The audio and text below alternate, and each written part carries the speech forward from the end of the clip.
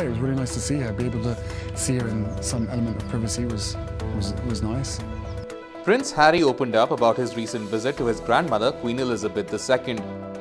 The Duke of Sussex, who was joined by his wife Meghan on a brief UK visit, said, She's on great form. She's always got a great sense of humour with me, and I'm just making sure that she's, protected and got the right people. He said he didn't know whether they could make the Queen's Platinum Jubilee celebrations in June. I don't know yet. There's lots of things with security issues and everything else. So this is what I'm trying to do, trying to make it possible that I can get my kids to meet her. Prince Harry said he was welcomed with open arms to the United States and it feels like home now. The Sussexes currently reside with their 2 children, Archie and Lilibet, in Santa Barbara, California. The British royal revealed that he always wanted to be a father and that he feels the influence of his late mother, Princess Diana, even more since he became a parent. It's constant.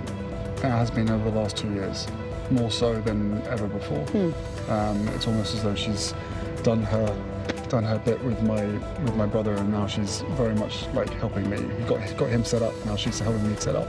That's what it feels like, He's got his kids. I've got my kids. The circumstances are obviously different, but no, I feel her presence in almost everything that I do now.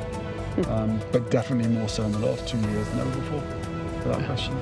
So she's watching over us. The Invictus Games, an international sporting event founded in 2014 by the Duke for wounded, injured and sick servicemen and women, both serving and veterans, runs until April 22nd.